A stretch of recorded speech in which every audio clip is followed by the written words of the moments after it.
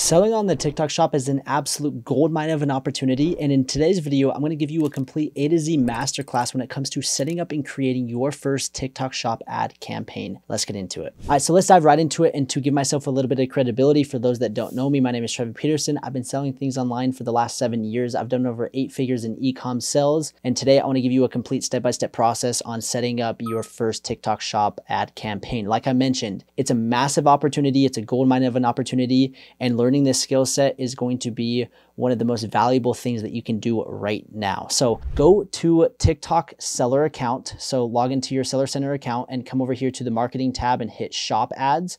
And from here, you can scroll down and you're going to hit go to TikTok ads manager to manage ads created on TikTok ads manager. This is going to take you to ads.tiktok.com.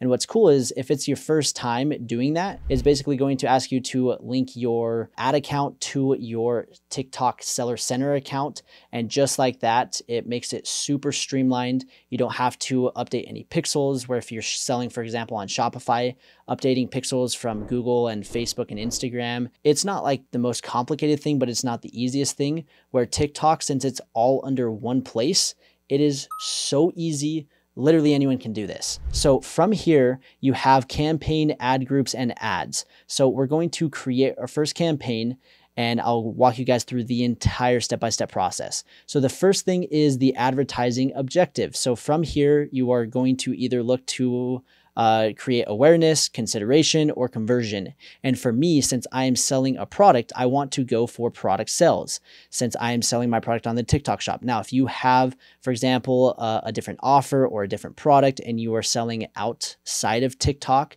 then you might want to have a different advertising objective. But if your main goal is to increase sales on TikTok shop, this is the strategy. So right here, product sales, TikTok shop. From here, you can create a campaign name. So you can do product sales, first, we'll just do first campaign. And then if you want, you can even name it after me if you would like, to give me a little bit of credit. But if you guys are enjoying, make sure to subscribe. We'll hit continue. And then from here, it's going to take us to the ad group name. And from here, this is where we're going to basically create our audience of who we are actually going to be offering our ads to. So for this example, I'm going to say that I am selling a dog leash and collar. And this is going to make sense here in a second, but basically what you need to do is obviously you are selling a specific product. And so with that product, you need to understand who is buying your product and what people are interested in that are buying your product. And so what you're going to do is you're going to create the ad group name. So I'm going to do ad group 1, and I'm going to say dog leash audience. And then from there, I'm going to come over here and we've got the shop ads type. I'm going to do video shopping ads. And then we'll come over here to the TikTok shop. And so you'll link that. And then we've got the placement. You can do advanced settings, user comment, allow video download. I'm just going to keep that activated.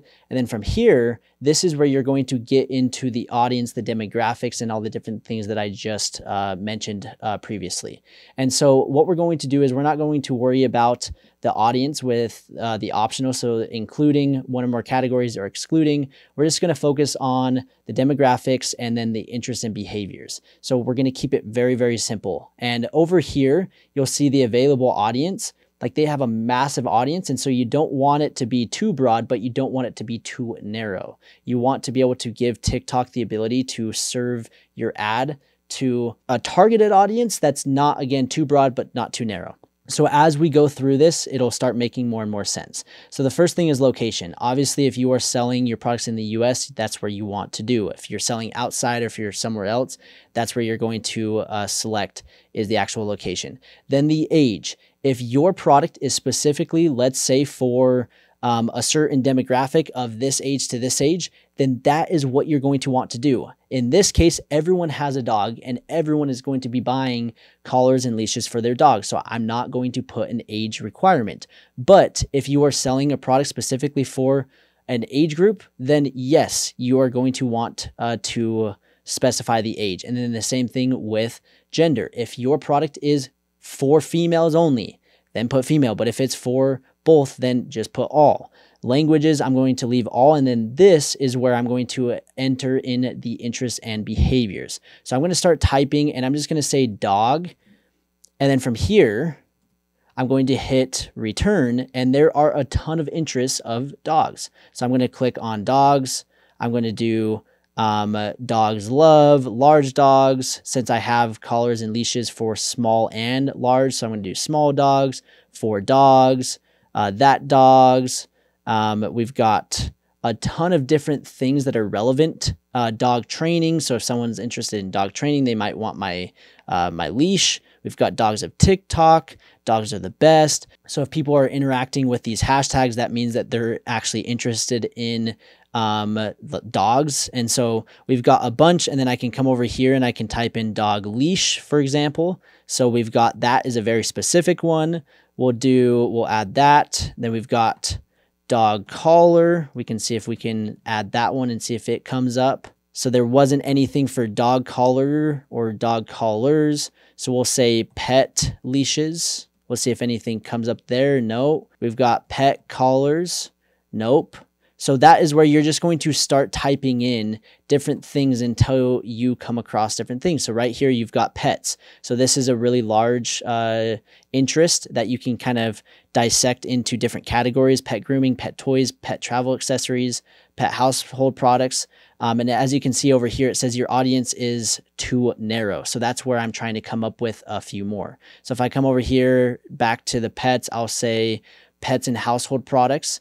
And as I do that, it just grew my audience quite a bit, and it's balanced. So we've got a lot of people, but it's pretty targeted. If people are interested in these products, they are more than likely interested in my dog collar and leash. So from there, I'm going to continue on. The device, I'm not going to worry about it. But again, if, for example, if you're trying to get downloads for a certain device, whether it's iOS or Android, you can run ads to get downloads, for example. So that's where you would want to do that. Or if your product only works, for example, if you're selling an iPhone case, well, you wouldn't want to target somebody that is using an Android. So those are just some things to kind of consider depending on your product. And then we'll do the daily budget, and we're going to start with at least $50. And from here, you can go in and adjust it. And if you want to start with even less, you totally can. You can start with a minimum of $10. And what I recommend is basically take your product, and if your product is selling for $100, try to spend at least $100 a day in ads. And if that's a little too much, then okay, spend 50% of that. So let's say my product is selling for, let's say $50 because it's a collar and leash set. I'll just say $25. And then from there, you can say start the start time, the run ad group continuously. So I'm going to set it and start it on this date, and I'm not going to have an end time. Now, by doing that, you need to make sure that you are monitoring this, because if you don't have an end time, then it will just keep running forever and it'll just keep charging your card. So this is something that you do need to check and periodically look and see if things are working. And for me, I'm just going to set it and run it continuously, because I am continuing to optimize and seeing what's working and what's not, adding, changing basically on a day-to-day basis. And again, if something's working, I don't want to have an end time. I'm just going to run it forever. And then right here, day parting, we'll just do all day. You can put it at a specific time if you want. And then the optimized goal. So for me, what I like to do is just gross revenue, but you can do for purchases, initiate checkouts, clicks, gross revenue. It says maximize your gross revenue to achieve the highest possible return on ad spend. So that is what I do. And then from here, you can do a target ROAS. Me personally, I'm not going to do that right now just because I don't want it too constrained. I want to give TikTok basically the ability to go out and try to find who my target audience is, because the more that they have the leeway to do that, the better they're going to perform. And then from there, you can kind of fine tune. You've got some advanced settings as well, and that I'm not going to worry about. And then from there, we've got our ad group set up. So I'm going to hit continue. And then it's going to take us to the next step, which is actually creating the ad itself. So from here, you're going to want to specify the ad and basically give it a name. So if you just want to do first ad name first, or whatever you want to do to kind of keep it organized, you can do that. From here, you're going to add the product details. And since on this account, I don't have any products, you would, if you have a TikTok shop account, you would add the product that you are looking to advertise. You can search it. And then from there, you're going to add the product. Then from there, you've got the ad creative. This is the most important part, literally. of the entire process. All the other stuff, like, yes, it's important, like coming up with the audience and all that, but if you have a bad ad creative, the ad is going to suck, period. And that is just how TikTok works. But if you have a good ad creative, that is where you're going to absolutely dominate. So right here, you have 3 different options. You can upload directly from a video that you created, or maybe you got it from some UGC creator that you paid and you got this ad. You can upload that directly.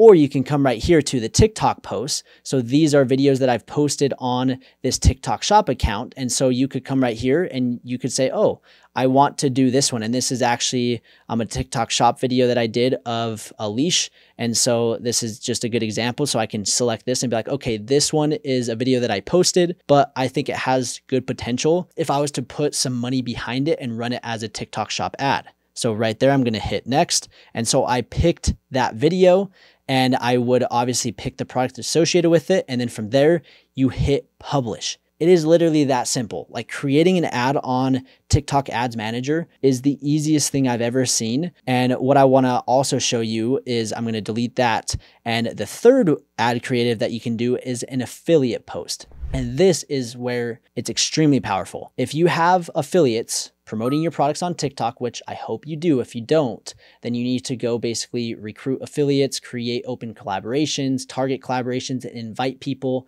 to basically make videos of your product. And in return, you send them a free sample. But with those product videos, you can actually run and boost them. And what that does is, when you boost these videos, if they're already converting organically, if you put money behind them, then that is where you're going to really see an uptick in your sales.